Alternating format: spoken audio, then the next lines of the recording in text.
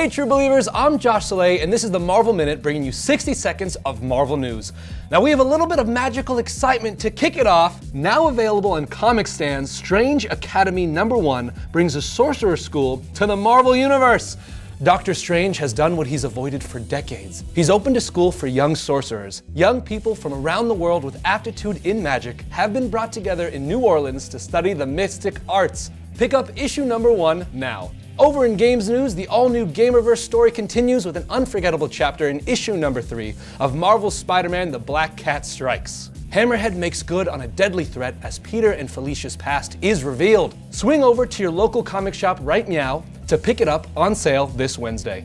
Plus, over in Marvel Contest of Champions, Mole Man joins Giganto Jr. this Thursday. Go ahead and mole yourself right on over.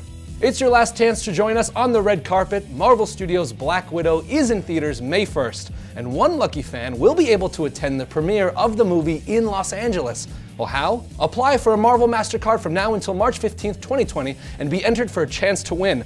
No purchase or application necessary to enter the sweepstakes. Must be 18 or older, and for rules and to apply, visit marvelmastercard.com. And we have a new episode of Marvel's Hero Project this Friday. This time we meet Austin, who started a community garden to help his neighbors who struggled with food insecurity. Go to disneyplus.com to sign up and catch up on all the episodes of Marvel's Hero Project so far.